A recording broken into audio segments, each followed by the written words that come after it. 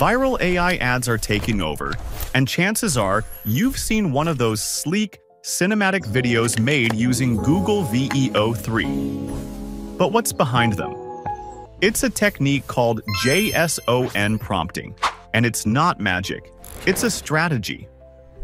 In this tutorial, I'm going to break down exactly how I use this Google VEO 3 JSON prompt hack to generate powerful ad-style videos that can easily pass for $100,000 productions, all on Autopilot.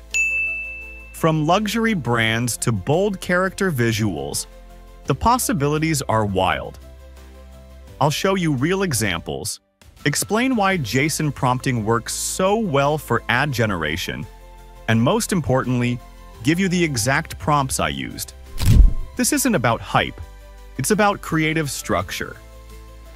JSON prompting simply helps you control your outputs in a smarter way, letting you build multiple styles, brands, and moods without guesswork. Want access to my ready-to-use prompts? Join my WhatsApp channel using the link in the description. That's where I drop all the exclusive goodies. Hit that like, subscribe, turn on notification bell, and let's jump into the tutorial that could change the way you create AI videos forever. Alright, let's kick things off with the unboxing style videos. To make this work, you'll need access to the Google VEO 3 model.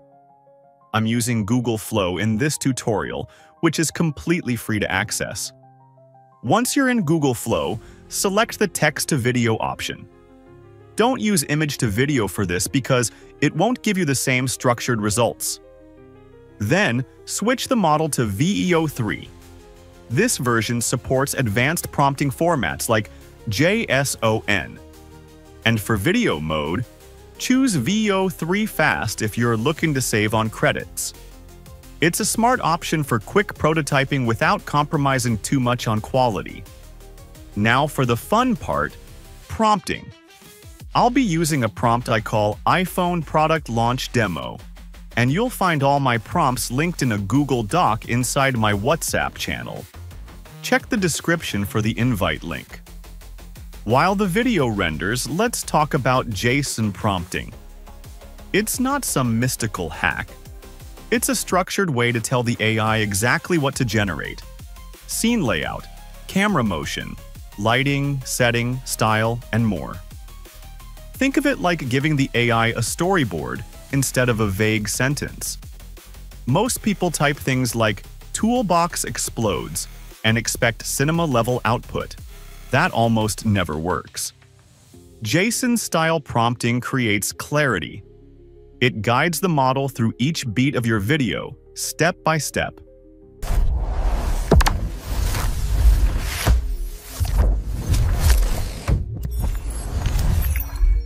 Now, in this example, the model struggled a bit with rendering iPhone product launch accurately. That's likely because it's a newer character that the model isn't fully trained on yet. Still, what it created was visually creative and far more dynamic than a standard one-line prompt. Now, let me show you how you can actually create prompts like this yourself using ChatGPT and Google Flow. This is where things get exciting because you're not just watching what others are doing. You're learning how to build your own custom AI videos that look like polished product ads. I didn't create the custom ChatGPT chatbot, but I used one that's already been trained specifically to generate detailed VEO 3 JSON prompts. You'll find the link to it inside the document I've shared in the description. Once you're in, you can simply ask something like, "Give me a JSON VEO 3 prompt for a product reveal of a smartwatch." The bot will instantly return a structured prompt that breaks down the camera angles, lighting style, background elements, and animation pacing. This makes the process incredibly easy. Even if you're completely new to this, you don't have to know how to code or structure JSON yourself. Just copy the prompt, paste it into Google Flow, and let the AI take care of the rest. And if you want to make small adjustments, maybe change the background to a desk setup, or swap the product for something else, you can simply edit the text and run it again.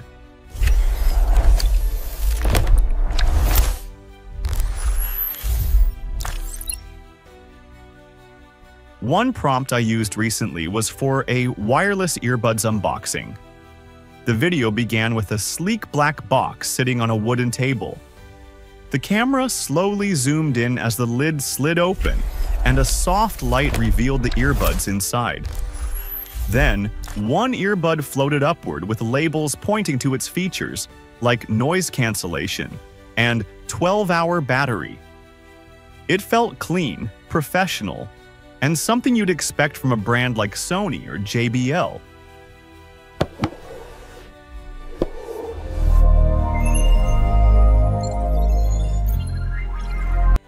Another one I tried was a beauty product reveal. It featured a minimal white background with soft golden light fading in from the side. The video started with a closed makeup compact resting on a vanity table. As the camera moved around it, the lid opened gently to reveal a shimmering highlighter inside. A small sparkle animation followed the brush as it lightly touched the product. The entire look felt premium and Instagram-ready, like an ad for Fenty Beauty or Glossier.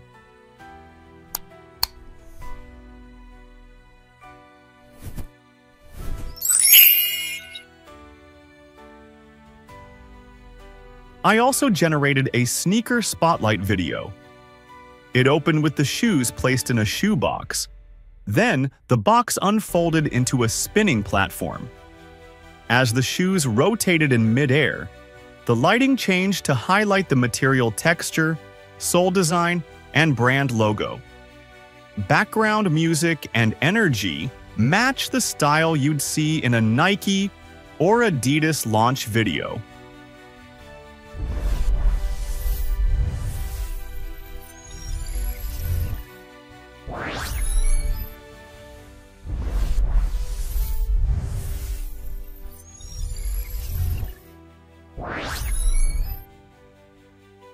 There was another one I really liked which featured a kitchen blender in a full cooking scene.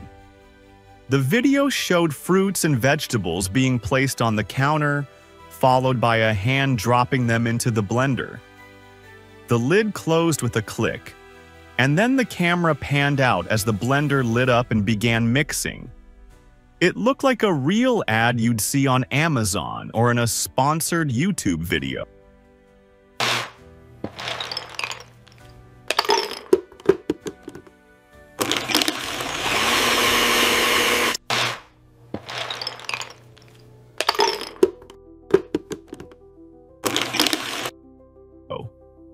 I even did a skincare serum demo. It began with a soft towel background, a dropper bottle placed front and center. As a drop of serum fell in slow motion from the pipette, the video added soft particle effects and a subtle glow. Then the background faded into a model's hand applying the product, followed by gentle camera transitions showcasing its ingredients and benefits. The end result looked just like something you'd expect from The Ordinary or L'Oreal.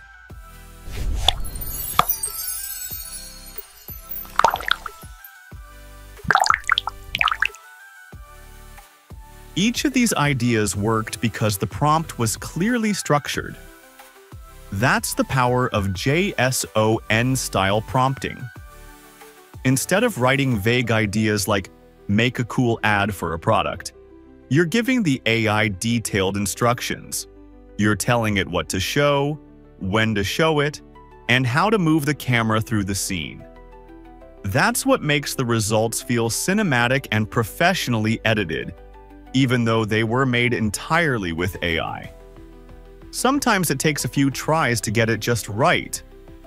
There have been times when the lighting wasn't exactly how I imagined, or a transition felt off. But after one or two tweaks, the end result always ends up far better than what I started with. If you want access to the exact prompts I used for all of these examples, check the description and join my WhatsApp channel. Inside, you'll find a full Google Doc with everything I used in this tutorial and a lot more. You can copy, remix, or build on top of them to fit your own projects. I'm using ChatGPT and Google Flow for everything you've seen so far. It's completely free, very straightforward, and doesn't limit your creativity. But if you already have access to OpenArt, that platform also works well and supports the same VEO 3 model. The difference is mostly about preference and accessibility. So don't just watch. Try it for yourself. Think about the products you already have around you: a smartwatch, a water bottle, a phone case, a bottle of cologne, even a laptop stand. Pick one and imagine how you would present it if you had a $100,000 ad budget. Then write that into a prompt. With this technique, the results will surprise you. Let me know in the comments what you think about this tutorial.